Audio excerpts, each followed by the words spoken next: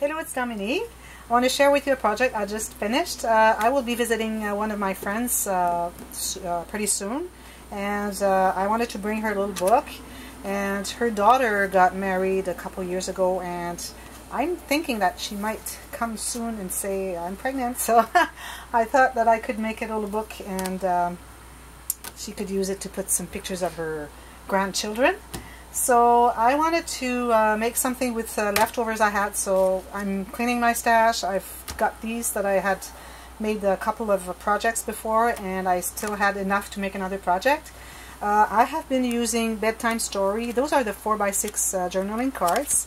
I still have some for another project. And I also have the 3x4 note cards.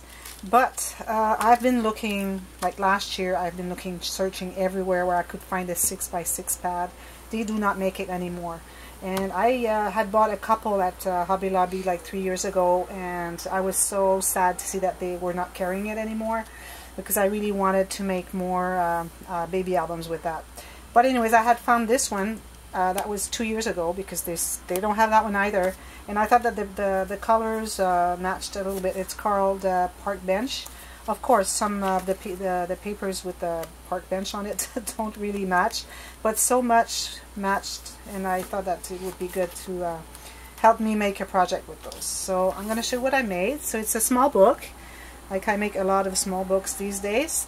And but this one is a little bit more interactive. So instead of making like 3 signature journal booklet in there and having just the inside of the covers with interactions in, I decided to make a smaller book, the journaling book, and add 2 pages. So it's very easy. I'll show you how I made this. So first, the front, the covers are made with chipboard, and here I have made a pile of chipboard. So I have a piece of chipboard underneath this plate that I made with a piece of chipboard covered with paper. I have this little piece that I cut from the cards. I put a piece of chipboard underneath, and this one as well, piece of chipboard. So I have 1, 2, 3, 4 pieces of chipboard thick. So it's pretty thick. And here it measures about 1.5 inches. And this is pretty much 4x6, or yeah, 4x6. So put a bunch of flowers here. I didn't want to make it too girly, because it's for neutral, like if it's a boy or a girl. There's a little bit of pink just in case there's a girl, so that they don't think it's a boy album. But even though if it's a boy, a little pink don't matter so much. So I use one of the cards for the backing here of the cover, and here as well. And this one too, there was this sheet from the 6x6, and then the cards from the, it's the same design as the stars. Okay, so the card was a little bit lighter blue, turquoise. Those are the 4x6s, and then the 3x4 was even lighter. So I kind of piled them to go lighter and lighter, and I put a piece of chipboard underneath that last one. And here I cut just a little piece of the card that had all the lines, because they're journaling cards, so they all have those lines to journal on.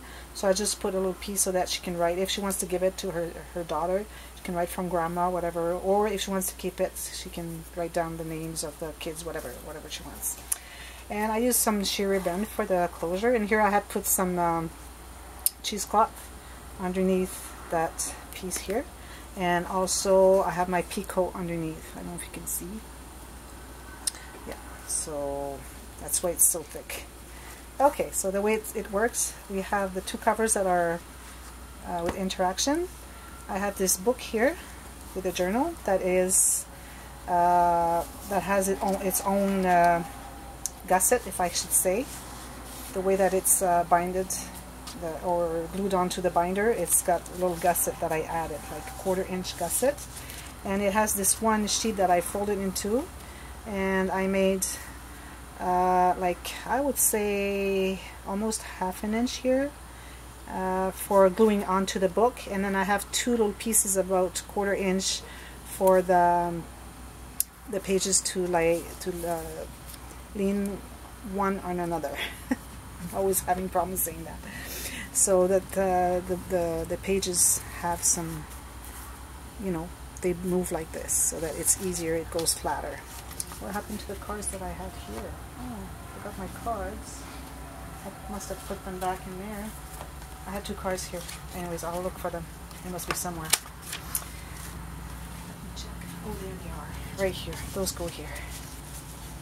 They're holding the flap closed, so they're very important. They have to go there. Okay, so here, as usual, I made my file here. So I have this belly band, so I put this little card in there. And I have 3 layers because I had this one envelope that I had punched the half circle not in the center, so I kept it, and I cut again a little bit, just the thickness or the width of the half circle, and I reused it, so I punched the right circle at the right place. So that's why I have like three levels of envelope. This one is I reused, and I put 2 here. And in the back you have this little card. This goes in the back of the file. And also the 2 covers have liners, so they have a non-page pocket, which is here, and I put this little card in there on both sides.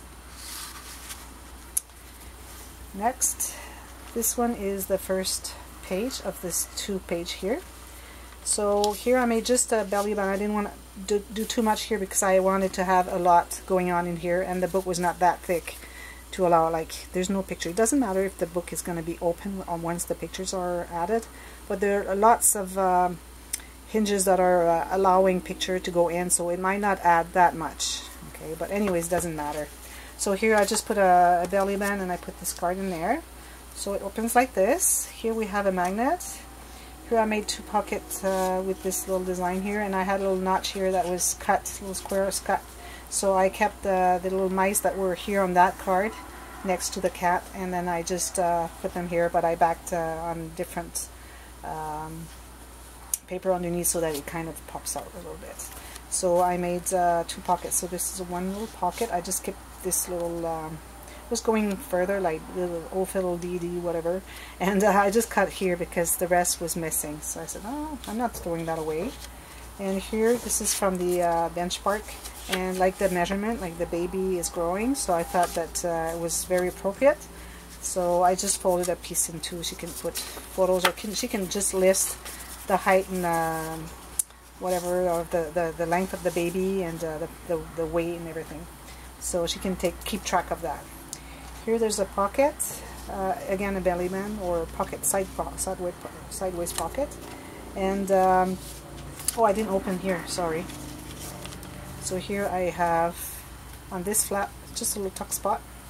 Here I have this nice, all these cards I had not used in the album at all, so I said I'm going to make a waterfall with those, so she can put picture in the back and journal on the front. And this is how it goes with a magnet. So here I have 2 cards that's holding this flap closed, so I just put them there. And if I open this, I have this, just a little side pocket and a card in it. And this is the book with the journal. So I had this flap here was the flap that goes here. I had an extra one, but it was too thick, so I said, okay, I'm gonna cut it and reuse it. So I reused it right here, and I cut this card that I thought was cute to put in here. So she has a journal. She has 24 pages here, and here she can tuck something in there. And same here with the little piggy, so another one here. And the cover, that's the journal page. So you have the journaling page, or journal page. Here you have the 2 pages that are journal page, 2 pages with interactive pages. So you have those 2 different. And then, yeah, this one needs to be glued on a little bit better, I think. And then, yeah, this portion is the inside of the back cover. So I made 2 little pockets. This one here, and this one here, and this cute card, little baby in the what do you call that? Forget. So anyway, so it opens like this, and here opens like this. So we have 1 pocket here that goes all the way down. Another one here. I used this because I thought it was cute. And then here it opens like this. She can put a picture here. Made a tuck spot here. She can put a couple pictures, journal on this one. Here a picture here, or maybe 2 small ones, little journaling. And another one here, another one here, another one here, and another one here. So that's the envelope closure, envelope page I would call it. So that's what it is. And here on the back, of course, we have another on-page pocket with this card.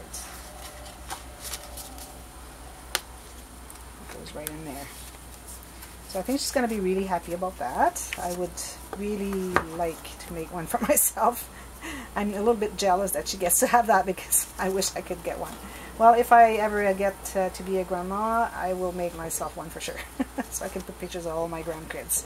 So that's what it is. If you liked it, you can click on the thumbs up button. And if you haven't subscribed, you can do so right now. And check out for the 1,000 subscriber contest coming soon. And click on that little bell so you can be notified when this the contest starts. But you have to be already subscribed to my channel before the day that the contest is on. And also, that's pretty much it. So thank you for watching and happy scrapping. Bye bye.